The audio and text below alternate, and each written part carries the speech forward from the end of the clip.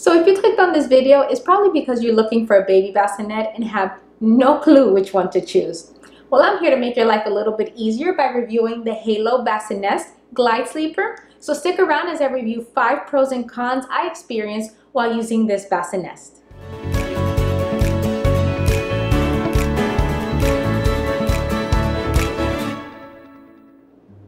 My name is Kasandra, and I review baby and parenting products to help the challenges of parenthood decision making just a little bit easier for you.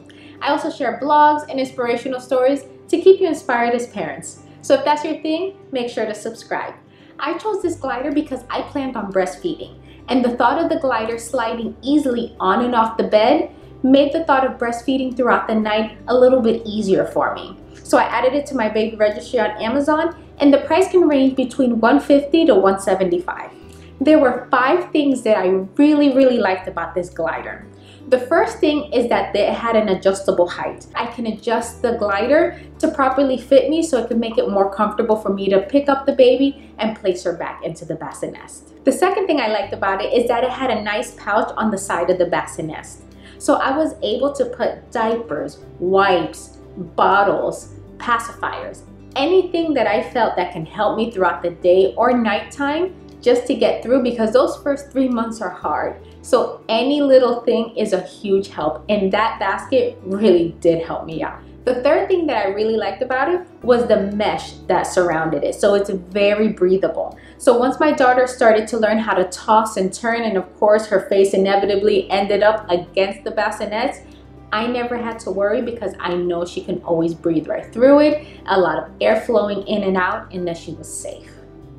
The fourth thing I liked about it is that you can upgrade it yourself. Of course, these things are extra, they're separate purchases, but they do have accessories that are offered to it. So make sure to check my links below, because I did add the links to those accessories along with other ones that I think might help you out as well. The last thing I liked about it is that the name really does give it away.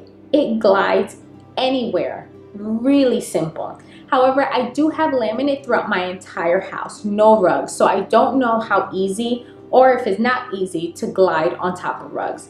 But as far as laminate or tiles, it glides super simple, and it does protect your floor. You won't get any scratches or anything like that.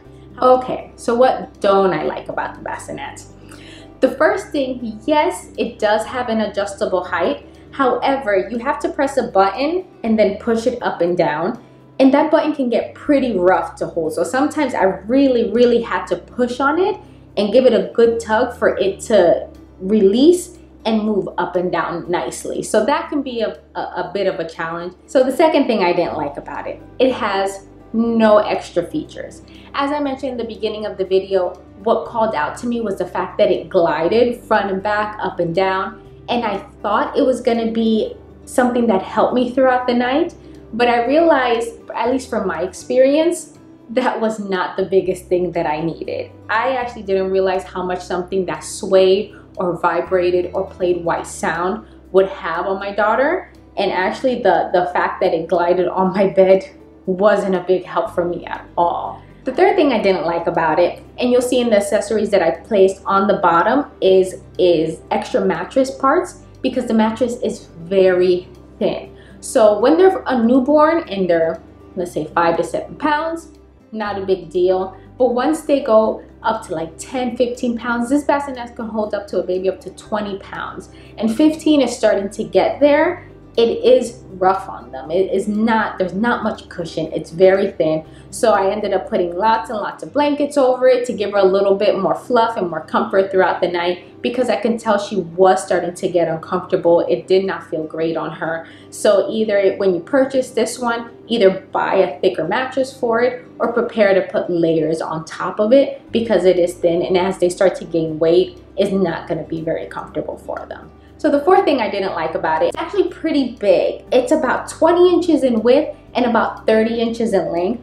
I have a queen size bed, and sleeping next to my husband, me, and having to slide the bassinet over took quite a bit of the bed. So I ended up not being able to bring it all the way to help me throughout the night. So I ended up just bringing it right to bed length, which still made me have to get up, adjust, pull the baby up. So what I thought in my mind was gonna be this great idea and this great process of it being on my bed and stuff, it actually didn't work out because it was too big. The last thing that I didn't like about it, my couches had recliners, so it had all that material on the bottom, so I couldn't glide it to my couch to bring it close to me to make it a little bit easier. So everything I dreamed about this glider that I was gonna enjoy, I actually didn't get to enjoy it at all, and it didn't work for my benefit.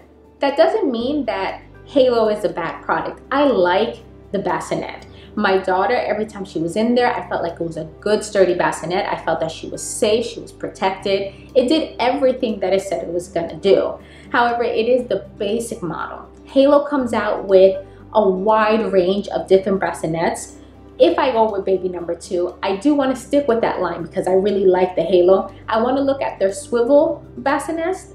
Those have all the extra features that I realized I actually needed, not just the gliding part. It has the music, it has the vibrations, it swivels side to side. A lot of features that I realized benefit me more for a baby compared to just being able to glide up and down. That wasn't what I needed at the end of the day. Those bassinests can range between $200 to $350. So depending your budget and what you find to be a priority of what you think you're gonna need, that may or may not be a good fit for you. So I hope this review helped you. Make sure to check all my links below. Like I said, I'm gonna put all the bassinests from Halo down there along with accessories that they personally make and other branded ones that I think might be a good fit for you. Just check them out, keep an open mind, try to think outside the box, because what you think you might need actually might not be what you end up using once your baby's actually in your arms and you're experiencing those long days and long nights with them. Thanks for watching, and don't forget to subscribe. Also follow me on Instagram at o.mother and on Facebook at ks.omother. See you next week, and don't forget to tell yourself every morning you are an amazing parent and you're doing a great job.